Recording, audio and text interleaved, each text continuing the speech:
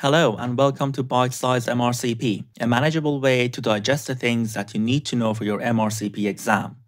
We are two junior doctors based in the UK who have passed all three parts of the MRCP within the last 5 years and want to help you do the same.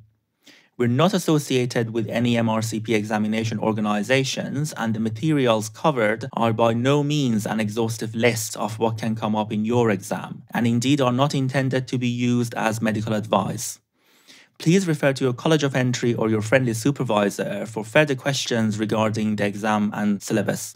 If you like the sound of what you hear today and would like to join us for more bite-sized revision, give us a thumbs up and press the subscribe button. Now, without further ado, let's get into today's topic, which is on vitiligo under the section of dermatology. What is vitiligo? It's an autoimmune disease causing loss of melanocyte, which result in symmetrical depigmentations of the macules. It also, as a result of infiltration of T cells at lesion of the margins. As for its epidemiology, it can affect people of all ethnicities, and the prevalence of it is about 0.5 to 1% globally. 50% of patients have positive family history, and 50% of patients start having vitiligo symptoms below the age of 20. With regards to its signs and symptoms, as mentioned previously, it causes symmetrical depigmentation of the macules, and it tends to affect the sun-exposed areas or sites of trauma. This is quite important because it has a name for itself, which is called Kubner phenomenon.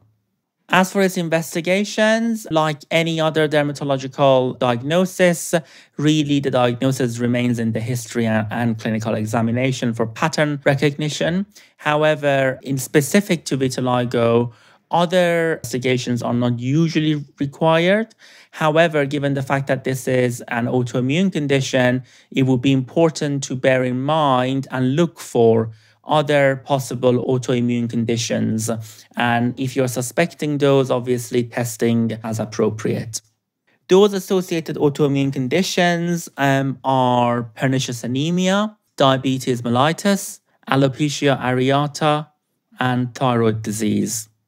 With regards to treatment of vitiligo, the treatment starts with conservative measures, which include camouflage and photoprotection. However, if they are not responding to treatment, then you could consider UV light therapy. And in very rare and severe cases, and certainly under the direction of a dermatologist, you could consider potent topical steroid. It has generally a slow progression, and about 10 to 20% of patients show spontaneous repigmentation. Let's do some questions then.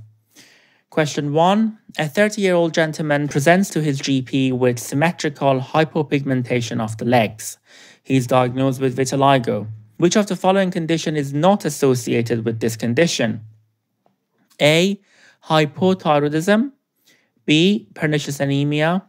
C. Asthma. D. Diabetes mellitus. E. Alopecia areata. If you recall from our session earlier, you would realize that all of these conditions, other than one of them, are in fact autoimmune condition. So they could technically be seen or be associated with vitiligo, which is another autoimmune condition. The condition that's not related to vitiligo and is certainly not an autoimmune condition amongst the list given is option C, asthma. Thanks for listening to this episode of Bite-Size MRCP.